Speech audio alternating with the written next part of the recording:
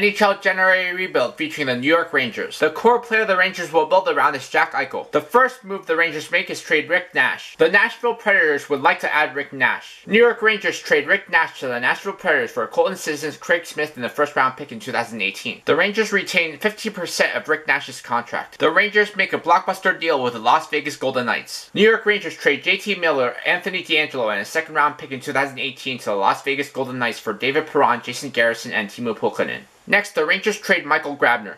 New York Rangers trade Michael Grabner to the Florida Panthers for a third round pick in 2019. Lastly, the Rangers trade Nick Holden. Minnesota Wild would like to add Nick Holden. New York Rangers trade Nick Holden to the Minnesota Wild for a third round pick in 2018. This is how the lineup looks like after the trades. First line is Chris Kreider, Jack Eichel, and Pavel Buchnevich. Second line is David Perron, Mika-Zibanejad-M.Zuccarello. Third line is J.Vesey-K, Kevin Hayes, and Craig Smith. Fourth line is T.Pulkkinen-D.Desharnais-C. and Colton Sissons. First D pair is Brady Skjei and Ryan McDonagh. Second D pair is Mark Staal and Kevin Shattenkirk. Third D pair is Brendan Smith and Jason Garrison. Goaltenders are H.Lundqvist and O.Pavelec. Next on NHL January Rebuild, I'll be rebuilding the Montreal Canadiens.